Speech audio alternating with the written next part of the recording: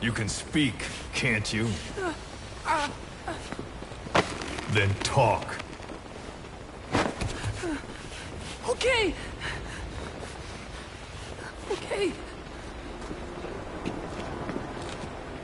Good boy. Your boss and I go way back. Don't count on him coming to rescue you. If you're a real soldier, you'll find your own way out. But don't bother trying to escape. Let's say you get lucky, and you don't look very lucky. And by some miracle, you get out of your cage. Let's even say you're able to elude the guards. Then what? CP, this is Delta 9. The nearest Cuban border is 4 miles to the east. 4 miles of barren, America-controlled soil. Think you'd make it? You wouldn't get any help from the Cubans. And the border's a mess of live minefields. Think you'd make it through that? With your girlfriend in tow? If you were that lucky, you wouldn't even be here right now. But don't lose hope. There's another way out, for both you and the girl. This way is much simpler.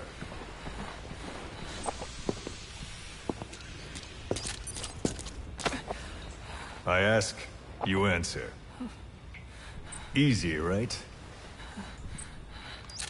Just tell me what you know. You're dumber than you look. Wasting your time torturing kids.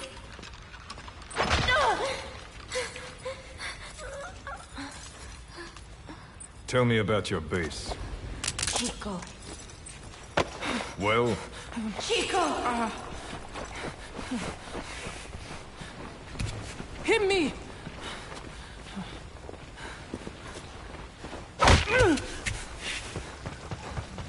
Again! Trying to impress the girl, little man? How cute. All right. Let's try something else.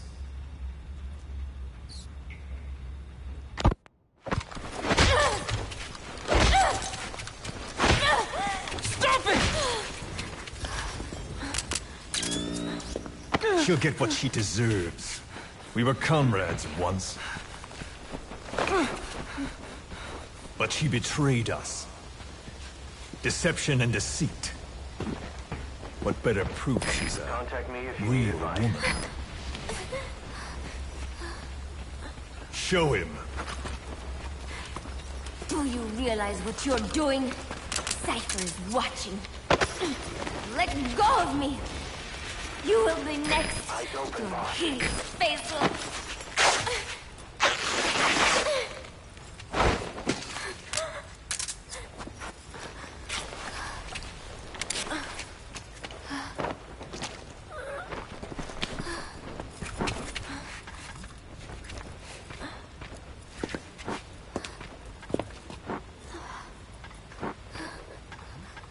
Repulsive, isn't it?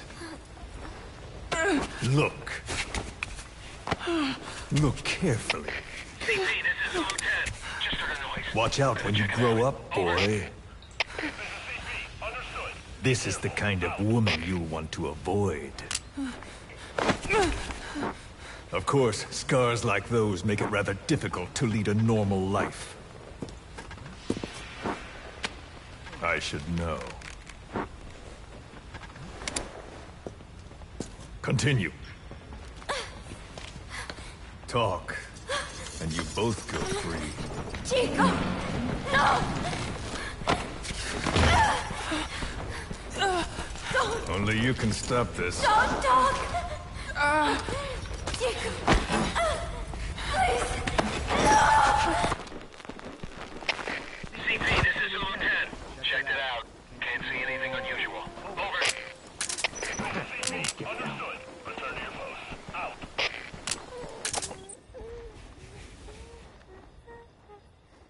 Paz.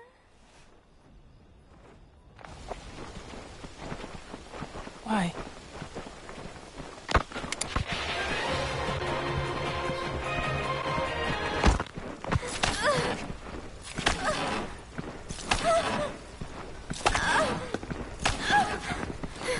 Move. Get up. Huh? You heard me.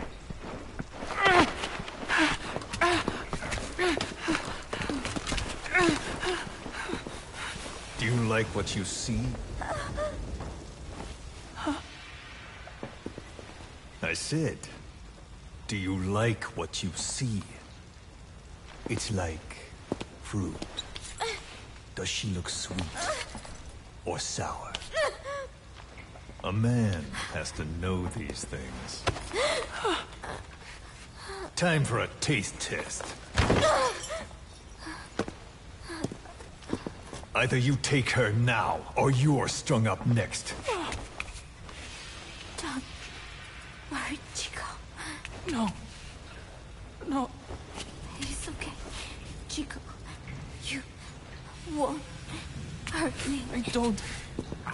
Get on with it. I can't. Chico, No. come on.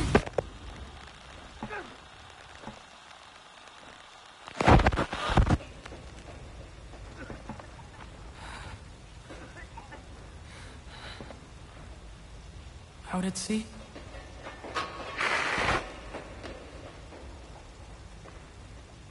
Staff of 300? But usually there's... Zeke. And again. See? That wasn't so hard. You got what you wanted. Are you satisfied? We're halfway there.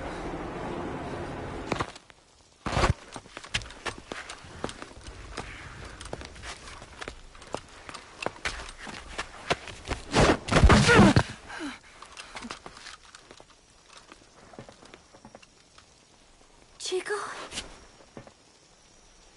Chico?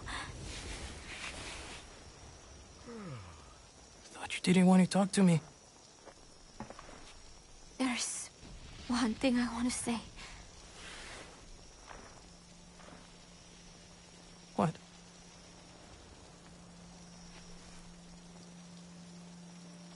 I missed you, Chico.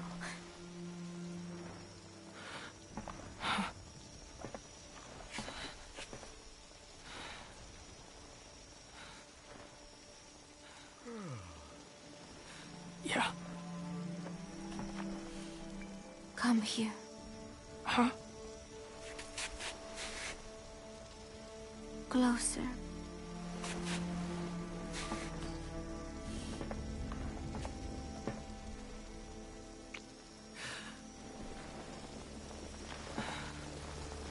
No. Sorry. Enough already.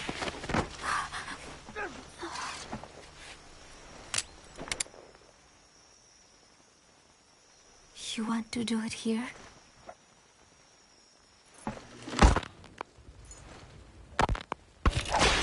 Come on, Paz, talk! Please, Paz, I'm doing this for you. Coward! How can you say that? Traitor! Don't make me mad. You're only making things worse.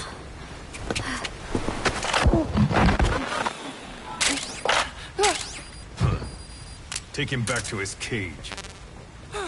What did I do? Бегите, как от себя.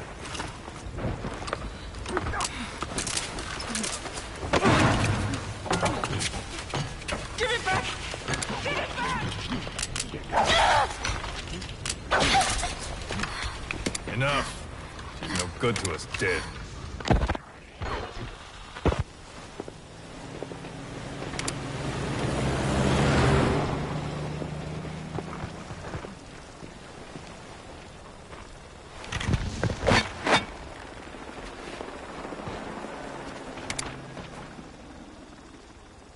I have it back. We've decided to let her go. The rain was coming down just as hard the day we met Paz. I only want peace for my country. I can't believe we ever bought that cover story. After Paz tried to steal Zeke from us, and we watched her get Told her she should have just gotten it over with. She's going back to your boss. But only her. Huh? Those were the terms. She said to leave you here. I suppose she doesn't much care for you anymore. That bitch. Now, you've got quite a problem on your hands. When she gets back, what will she say? If you want to extract him, carry him That you to the talked? RV and call in the chopper. Sold out your comrades? Your family? Just to save my ass. Am I right? You're finished. Whatever you're doing. I mean, I Building. can't go home. There's very little I can do for you. And I still have need of your services. Huh?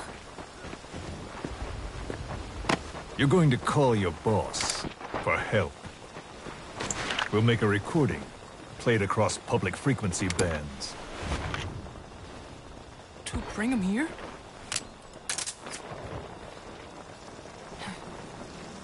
Yeah, right. Do you expect me to trust you? I'll never help you! Perhaps. But if you did, I wouldn't mind looking the other way if he did come for you. Take some guards off duty, let you quietly slip away. But you wouldn't want the girl leaving here alive. She'd have to be eliminated before he came. There's no other way. I'll leave you to think it over. Chico, growing up means choosing how you're going to live your life.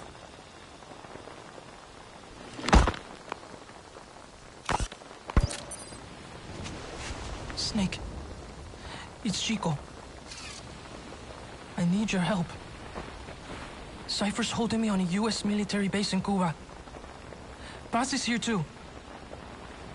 We're at the prison area on the coast. There are some cages to the east of a big building. East an old grassy facility. That's where we are. Help me, Snake.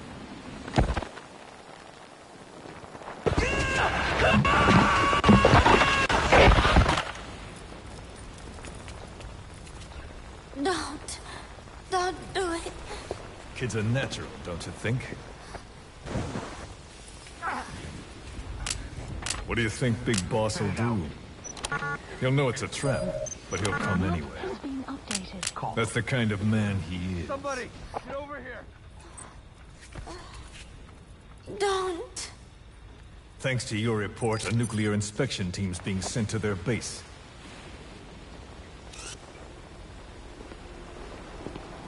The scientist was our way in. It all ends soon, exactly as I've planned. All thanks to you. Cypher would never. Yes, Cypher will surely mourn his death. I'll have no choice but to distance myself from the group. And then they'll eliminate you. No one will be left. Think about that. Big Boss or Cypher. You can only save one.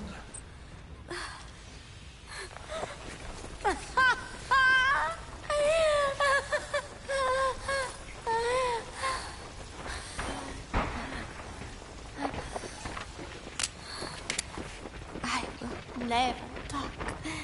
I don't expect you to believe me. The question is, which of the two would you like to give a shot at survival? What I would like is to kill you. The feeling is mutual. But we are secret agents. Restraint is a virtue.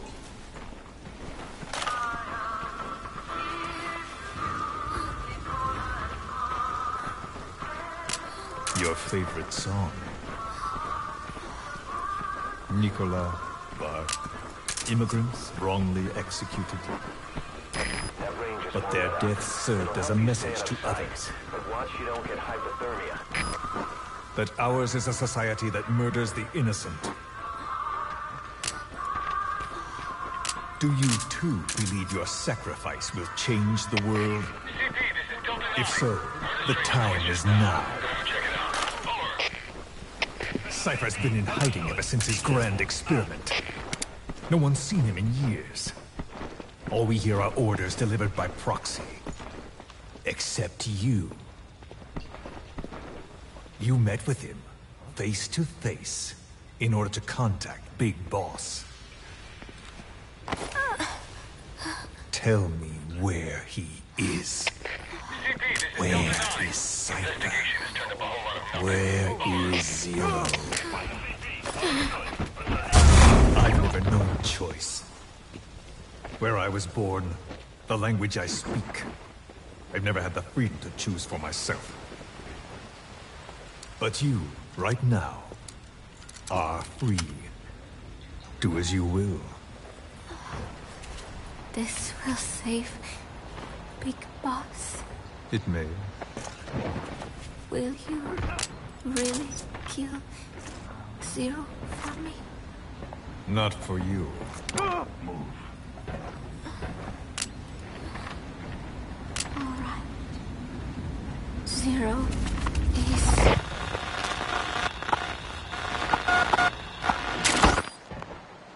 You got explosives. Pack enough power to destroy their anti-air defenses of vehicles. Give her the shot already! Hold her still.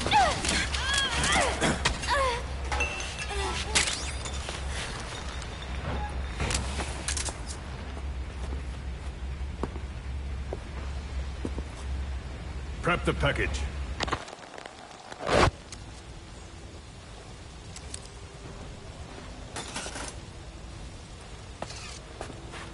She's all closed up. Timer set for your instructions. We can't have her waking up or dying on us. I gave her a transfusion, a nutrient cocktail, and an anesthetic.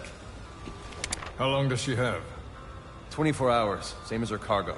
She won't last much longer than that. To make room for the bomb, I removed organs she won't need. Almost there. Now for the second one. In a place they'd never look.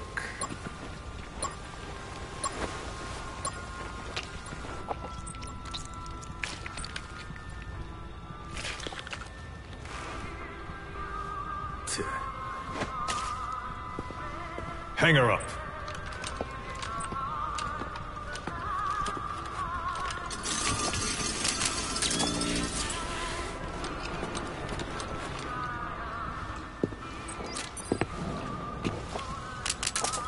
You shall not see triumph. You've been most helpful, and I have one last use for you. To you I give a magnificent end. But an end, nonetheless. The final moment is yours.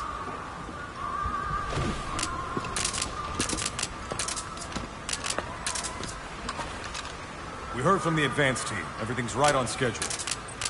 The C4 has been planted on the legs. Strike team and decoy team are in position. And we have confirmation that Big Boss's chopper is lifted off. A shame I won't see him. But at least I'll get a look at his body. Time for us to move out too. But first, let's stop by and see the boy. I want Big Boss to hear his little diary. Hopefully, he's still a good listener.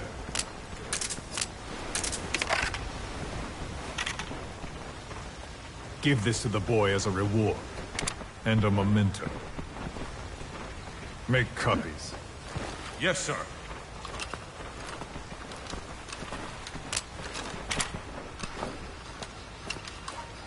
First, Big Boss. then zero.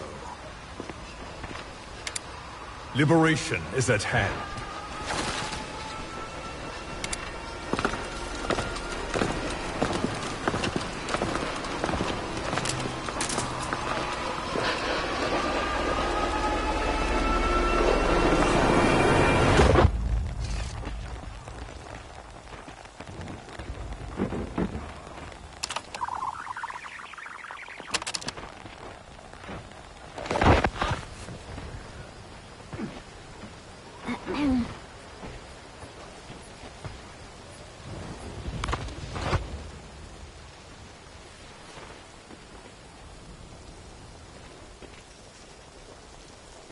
Chico, I am borrowing your recorder. I hope you do not mind. I know it hurts right now, but it will all be over soon. Just thinking that helps keep the pain away. Chico, I would do anything to get you out of here. It is funny. I have never helped anyone else before. Only Cypher. That is the truth. I never imagined you would come for me. I was not very nice at first, I know. But I did not mean it. I was afraid they would try to use you somehow. But to be honest, having you with me here put my mind at ease. I hope that does not sound selfish. I thought I would never make it. But together, I think we can. It's a guard. Don't let him see you. Avoid combat whenever possible. I'm watching you sleep as I record this. You have made me believe that I will make it out of here. And that no matter what happens, it will not be the end for me. Thank you, Chico.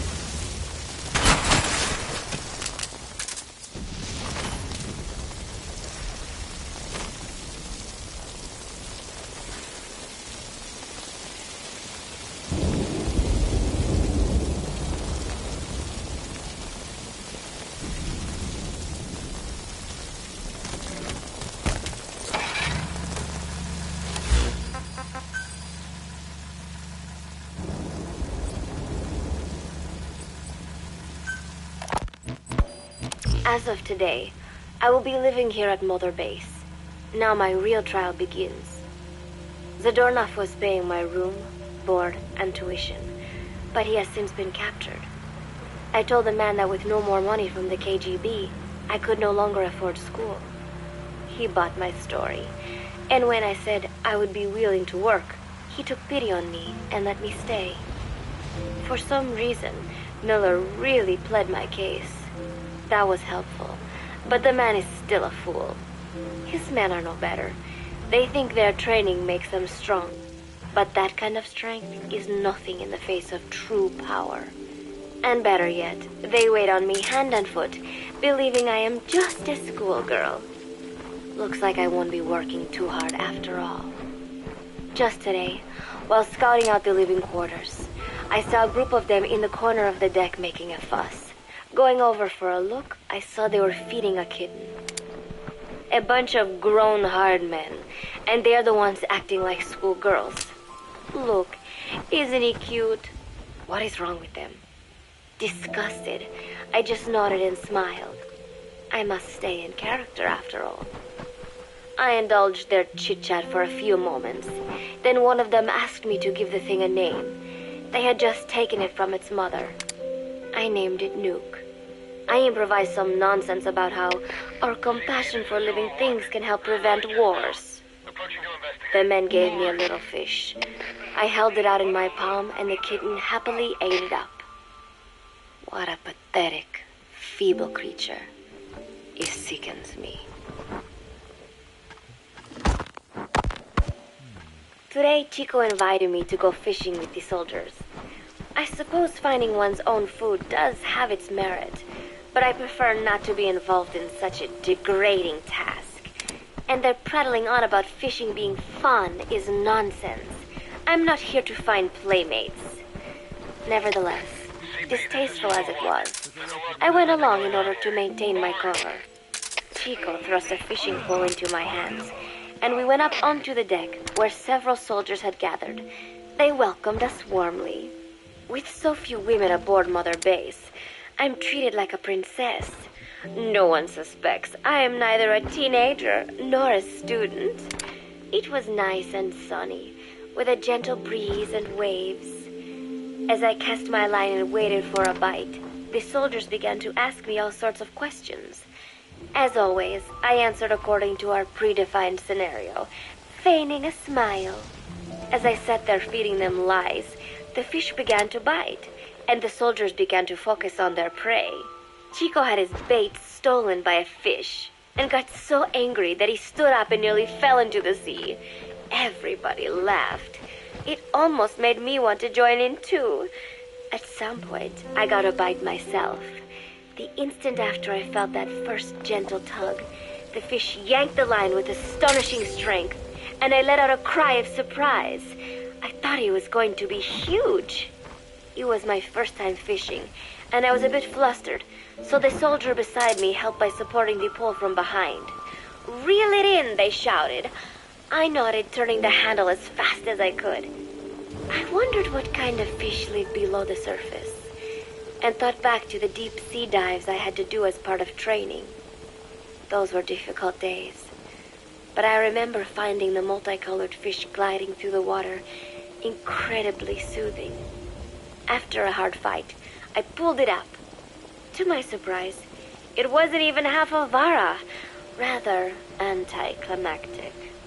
But I wasn't doing it for fun, so I wasn't the least bit disappointed. Nuke was hovering nearby with an expectant look on his face, so I gave the fish to him. All in all, a thoroughly wasted day. Preparations are coming along nicely. No one suspects me of being the one to let Zadornov out of his cell. Today, Amanda and I taught Cecile how to make gallo pinto. It is a simple home-cooked dish consisting of black frijoles mixed with arroz. It is well known throughout Central America, not just in Costa Rica. So it is no surprise that a Nica like Amanda would be good at making it. But I was raised in the States from a very young age, and can hardly even remember my mother's gallo pinto. Having to make chit-chat with that clueless bird lover and the so-called revolutionary was excruciating. And, clueless or not, I wanted to be especially careful around Cecile, the one who actually recorded that tape. Thankfully, Miller and his men seemed to believe I mistook the tape I found for one my friend made. In any case, one can never be too careful. Anyway, the three of us minced garlic and herbs, then cooked them in a pot with frijoles we'd soaked overnight. While waiting for them to cook, we sautéed onions and arroz in a frying pan. Cecile worked the frying pan according to Amanda's directions, but seemed a bit glum. She does have a knack for cooking, though. She is French, after all. We added water to the pan and watched the arroz begin to steam. While we waited, Amanda shared memories of her mother with us. They had been separated because of Simosa, but the taste of her mother's cooking was still fresh in her mind. When the frijoles were ready, we drained the water, stir-frying them with the rest of the vegetables. Quite a complicated process for home cooking. Nonetheless, it kept them occupied. The longer we sat and talked, the greater the chance of my arousing their suspicions. With women, it is not enough to just bat your eyelashes and giggle. It takes a lot of effort to divert attention. When the arroz was done cooking, we folded it into the frijoles and added salsa, stirring the mixture as it simmered. At this point, for some reason, the conversation turned to romance. Why does it have to be that way whenever women get together and chat? Cecile fancies herself to be well-versed in such matters, and gave Amanda all sorts of advice. It was harmless enough, until, to my irritation, she began pestering me whether there was anybody I liked. Not right now, I said, trying to dodge the question. But she pressed on. It's Snake, isn't it? I gritted my teeth and played it coy. Maybe. Cecile nodded and giggled. He is pretty sexy, isn't he? What a ditz. It's all I can manage to just survive. The thought of romance has never once crossed my mind. I have no interest in that kind of man. Soon enough, a rich aroma began to fill the room. The gallo pinto was ready. New came over and rubbed up against our legs, looking for a handout. Unfortunately, it was not the kind of food a cat would like. We let a few of the soldiers have a bite, and then headed off to the mess hall. The home-cooked flavor we'd achieved was a big hit with the men of MSF. Not that we are trying to impress them or anything. Even I could manage a dish like that. Snake enjoyed it too. Let me make this absolutely clear. I have no interest in that man. Football, or soccer as it is known in the States, is extremely popular here. It has not caught on yet in the US, but it has legions of rabid fans all across Latin America. These fans can get so rowdy that it is commonly believed El Salvador and Honduras went to war in 1969 over scuffles in a soccer match. In reality, tensions between the two countries were already high. The match was merely one of the sparks that set them off.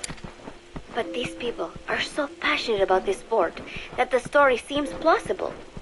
Predictably, many of the soldiers here are fans.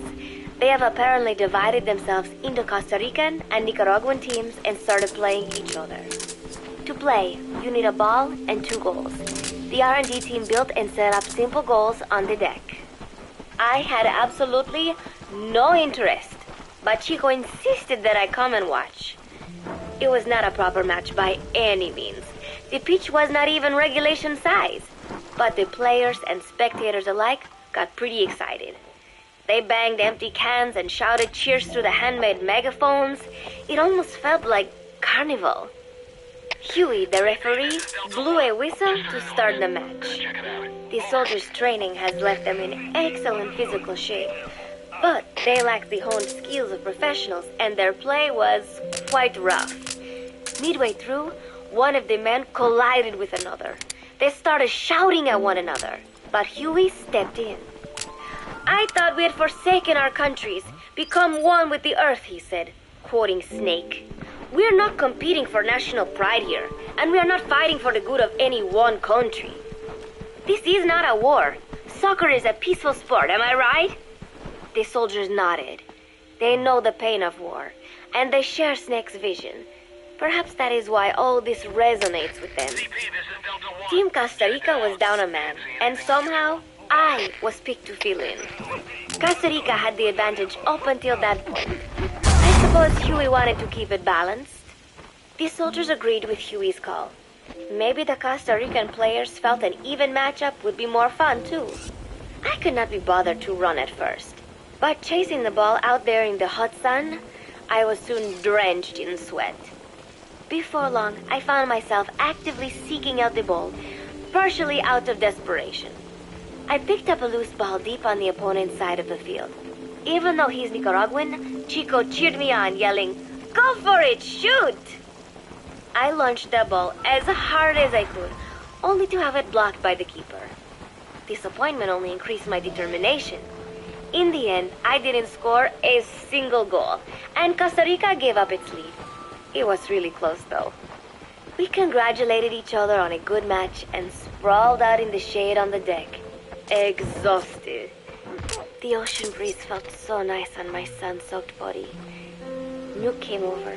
It is one of his favorite spots, and stretched out next to me. And together, we watched fluffy white clouds drift lazily across the clear blue sky. It was lovely out today, so I decided to sun myself in a lounge chair up on the deck when Strangelove came up to me. Despite the heat, she was in her usual long sleeves and pants. I waved at her. She looked away and mumbled, "Hello there. Fancy meeting you here." I asked if she needed anything, feeling her eyes creeping up and down my body like she was savoring it. Finally, she swallowed and said, "You have such beautiful skin." Bewildered, I shook my head and said, "No, not at all." I had heard rumors that she was a lesbian, but she couldn't be after me, could she? She continued to stare and said, "No, it is beautiful, but you must not let yourself get so tanned." And then she took my hand in hers. "What is wrong with a little sun?" I asked, trying to cut the conversation short. But she shook her head violently. "No, you mustn't. A young lady should take better care of her skin." She was acting strangely now, as if aroused. She lectured me on the perils of tanning, how it ages skin, causing wrinkles and spots, and in the worst cases, even skin cancer. I knew already that tanning could cause spots, but I thought only pale-skinned Anglo-Saxons had to deal with that. Having a scientist tell me it causes aging, though, that spooked me a little. If I am to keep playing the teenager, I will have to start paying more attention to my skin. Sensing my anxiety, she took a small tube from her pocket. She said it was the sunscreen she always used. She told me to keep it. I didn't know what to say. I was more than happy to take it, but exactly what were her intentions? Was she merely being nice? Or is she really into me? Either way, there was no reason to refuse, I suppose. I have undergone training. An out-of-shape woman does not pose any real threat to me. Having power means not being afraid. It is the same on a global scale. A country with nukes can dictate terms to a country without them. I thanked her and took the tube. Then she offered to put some on for me. She squirted some lotion onto her fingers and began rolling it into my chest. It happened so suddenly, and I was so taken aback that I did not even think to protest. She caressed my stomach with her long, white fingers, then slid them upwards between my bikini-clad breasts. "What? Wait!" I sputtered as her moist eyes met mine. She was beautiful. Somehow, I found myself captivated by this woman more than 10 years my elder. "Hold still," she whispered in my ear. I nodded silently, unable to refuse. My body went limp, motionless. as if in a trance. Gently, carefully, she rubbed the lotion all over my entire body. I shouldn't have enjoyed it, and yet I could not help myself. For a moment, I was spellbound. That woman is dangerous. I had better watch myself. Protecting one's health is an important part of any agent's job. But despite my best efforts, I have caught a cold. Now that I think about it, Mother Base's numbers are on the rise, with soldiers coming from all different places and backgrounds. It is no wonder then that sooner or later someone would bring in a virus. That said, what I have got is just a common cold. The medical team said I'd need a few days rest, so I've been restricted to my room and put on bed rest. I thought I'd gotten used to not having anyone around to relate to, but at times like these, being alone is just miserable. All I could do is lay there and stroke Nuke's back, trying to take my mind off how bad I felt. Nuke just sat there, not making a sound. But I did have visitors. Amanda and Chico, Huey, Cecile, Miller, and a few of the soldiers I've become relatively close to. Amanda made me a soup with herbs she said were good for a cold. Miller told me to take it easy. I will sing you a lullaby, he said, then broke out a guitar and sang some incomprehensible song in Japanese. I did not need to understand the lyrics to know he is an awful singer. Then he said, "You know what is good for a cold?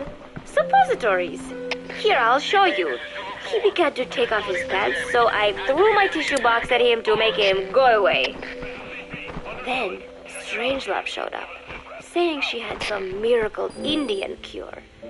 "It has got eucalyptus extract," she said. "It works best if you rub it into your chest." And then she tried to take off my nightshirt. I whacked her with my pillow, and I got rid of her. Chico brought me a little flower in a cup. It had been growing in a little bit of earth that probably found its way on board, stuck to something else. "I found this on the deck. Here, you can have it." He tried to act nonchalant, but I am pretty sure he's got a crush on me. None of them understand. If they thought these little visits would cheer me up, they were wrong.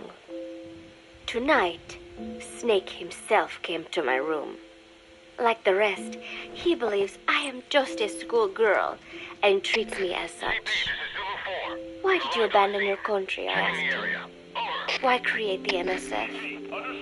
Of course, I knew the answers already, but I wanted to hear it from him. As I had imagined, he was not exactly forthcoming. All he would say is that his country abandoned him because all he could do was fight. And that is why he needed the MSF, because that is all he is any good for. Then he said, "Fighting is the only thing I understand, but that does not mean I have got a grudge against those who believe in peace. I am not one of them, and I do not believe in peace. Conflict is in man's nature. We fight our enemies in order to survive. Maybe we are not so different after all, he and I. But that is exactly why I'm going to have to kill him, or else he will have to kill me. When I stop and think about this wretched existence, being killed by a man like that suddenly does not seem like such a bad thing." Every month, Mother Base throws a party for all the soldiers whose birthdays fall in that month. There is something strange about a military organization having parties. Really though, it is just an excuse to drink and make noise. It is not easy to get alcohol on a fortress in the middle of the ocean. Most days they are training from dawn till dusk. They do not have time for things like drinking. That is why Snake and Miller came up with the idea, to give everyone a chance to let loose. Obviously, a bunch of boors like that are not going to bother with blowing out candles on a cake. Rather, they sit there in a cloud of cigarette smoke, drink beer, eat meat, tell tasteless jokes, and swap crude insults about one another's hometowns. But it hardly ever breaks out into something serious. They talk up a storm, but they're just having fun. It is funny. You have got members of FSLN rubbing shoulders with the UCLAs, people who once would have considered the other mortal enemies. I wonder if that is what makes Big Boss so popular. In leaving their countries behind, they leave their hatred for other countries too. Miller seemed a little protective of me. Hope they're not being too crude, he said. But soon enough, he too was drunk. He yelled, "Come here and take a look at the real Kazuhira Miller." Then dropped his pants and mooned everybody. The other soldiers burst out laughing. I have never seen such a crude, ridiculous party before. And yet, all these people laughing and acting the fool. Is this what they call peace? For some reason, I began to think about all that has happened since I came here. Fishing with Chico, cooking with Amanda and Cecile, playing soccer, having visitors when I caught a cold. When I stop and think about it, my time here has been the most peaceful of my life. But that is about to end.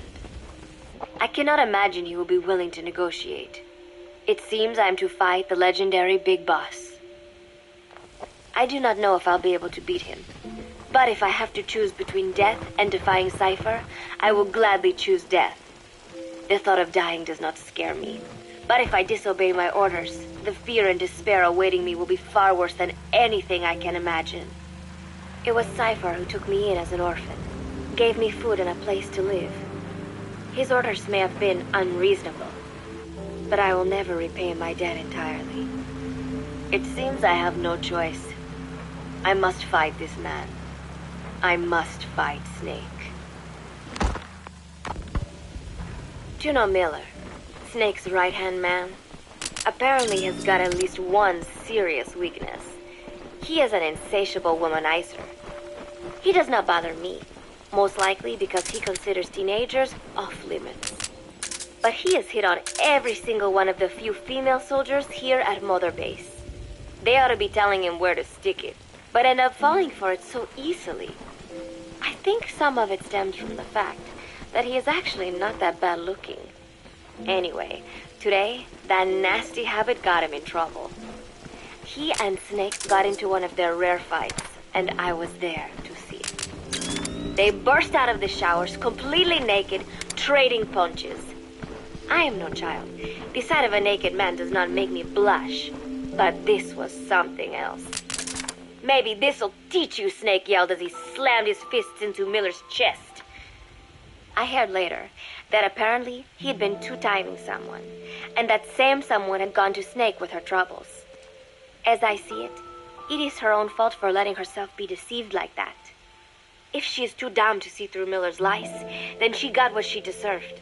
But this was not the first time it had happened, or the second, and Snake read Miller the riot act. Miller argued back, and what began as a shouting match turned into a fist fight. "You son of a bitch," Miller yelled as he swung. "Not bad," said Snake, smiling, "but not good enough." And then he was back on the offensive. They had already been at it pretty hard in the showers, and their bodies were covered with bruises. Both of these men had been trained for war, their bodies deadly weapons. They were each bleeding from a dozen places. All this from a fist fight.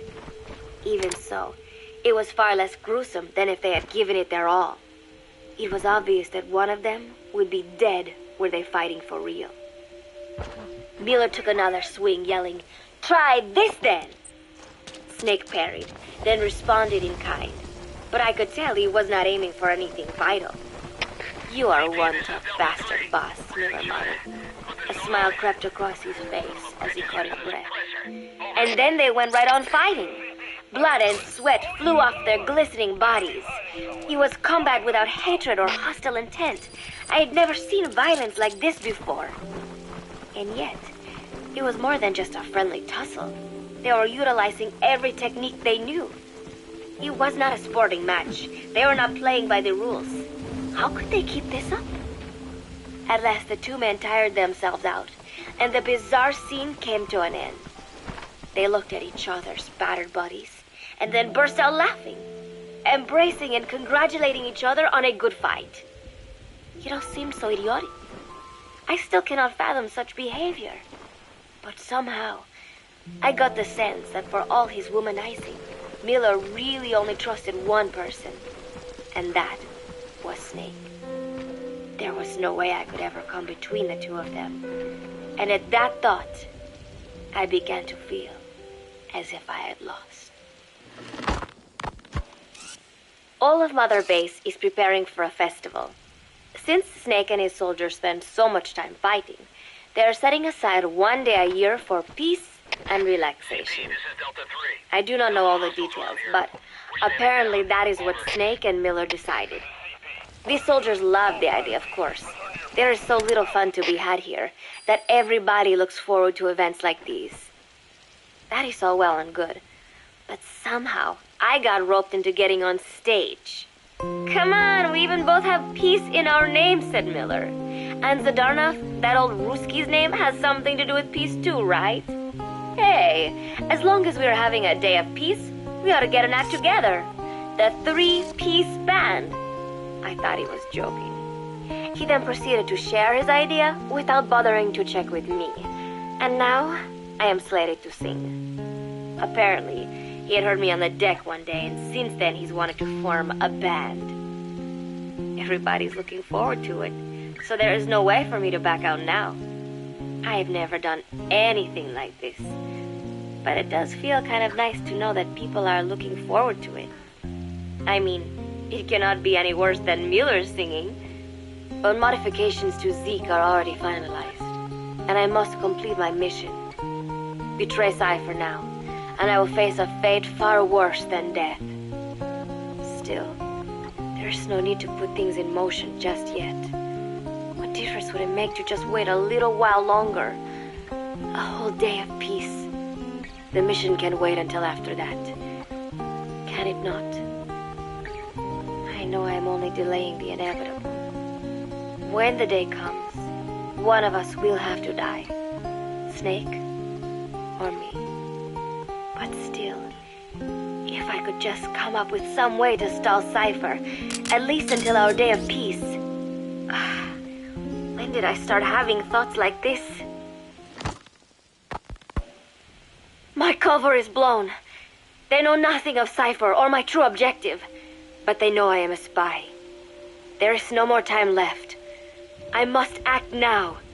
I must complete my mission. How did it come to this?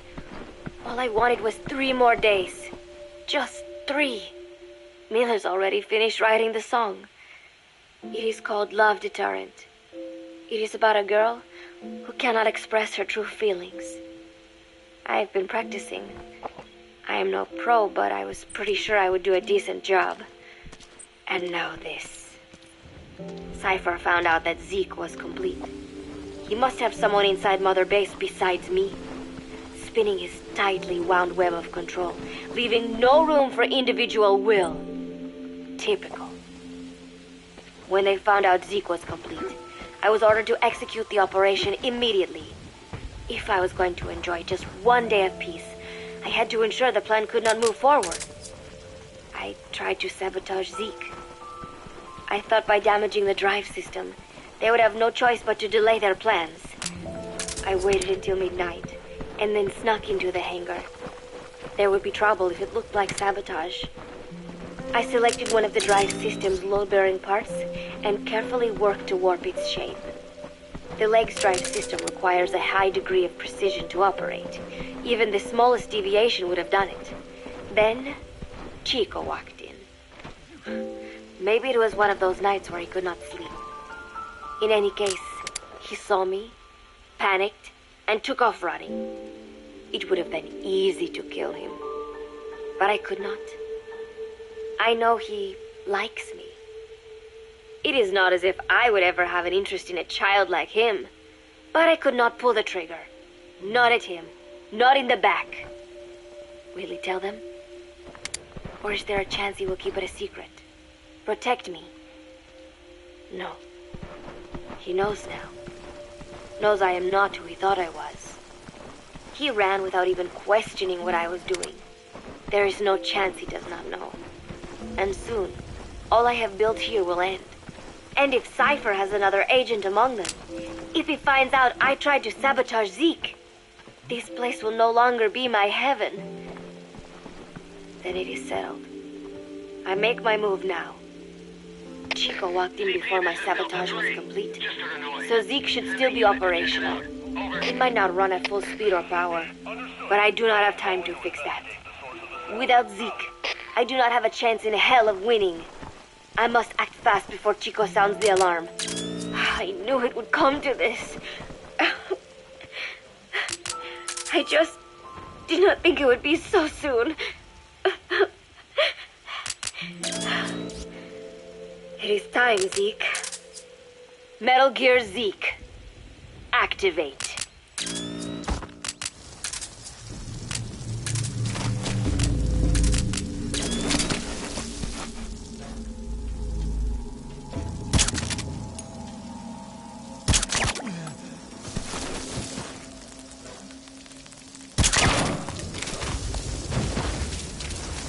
Delta 2, this is CP. Give me a sit rep. Do you copy? Come in. We have a situation. All units on alert. Hands up.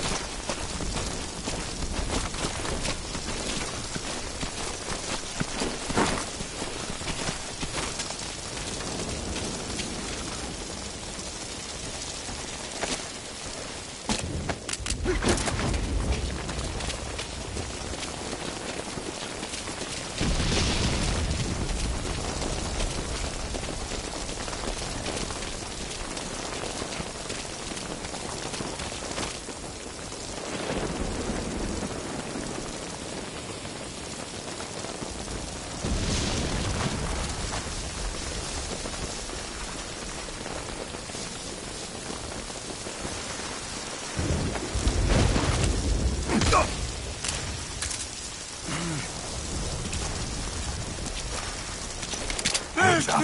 Lie down.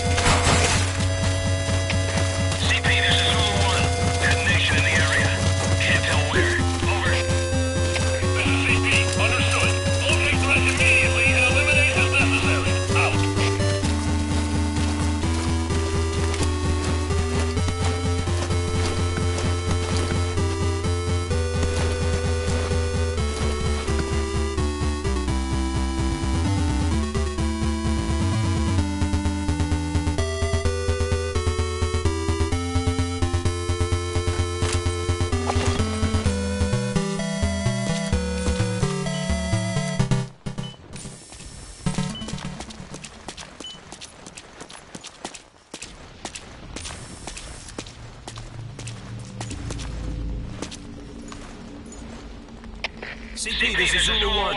We've arrived at the scene. Checking things out. Over. CP, understood. Watch for anything suspicious. Out.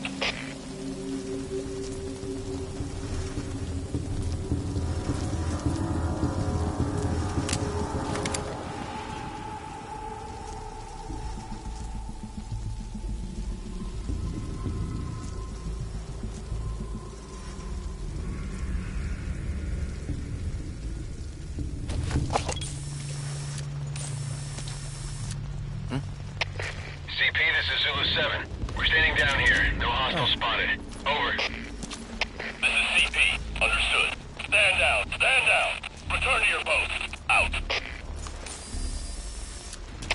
CP, this is Zulu 1. Still no hostiles around here. We're standing down. Over.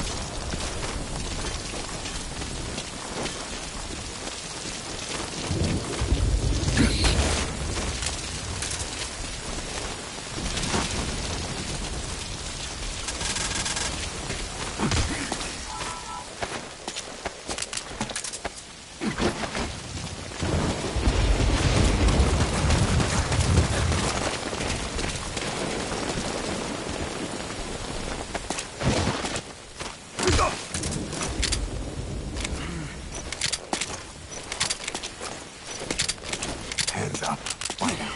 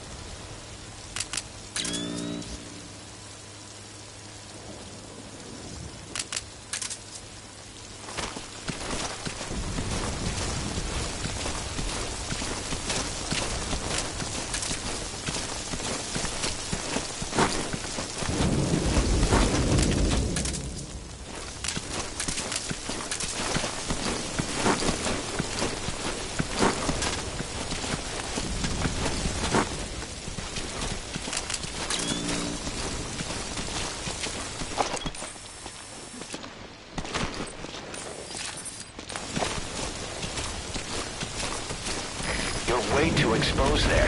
Find some cover and stick to it.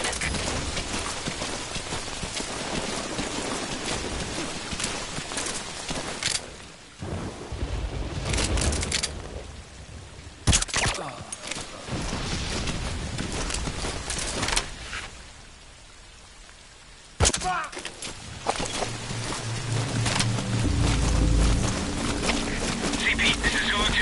Under attack. No sign of the enemy. Over. This is CP. Understood. Stay alert and smoke out the enemy. Out.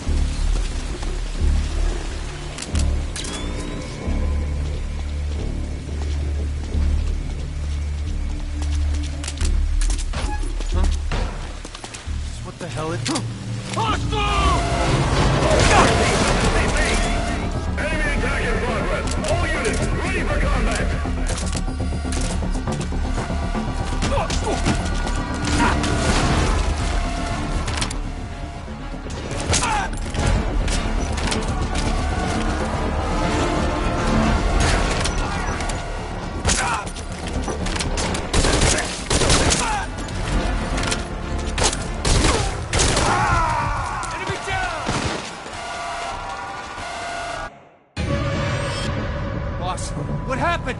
Boss!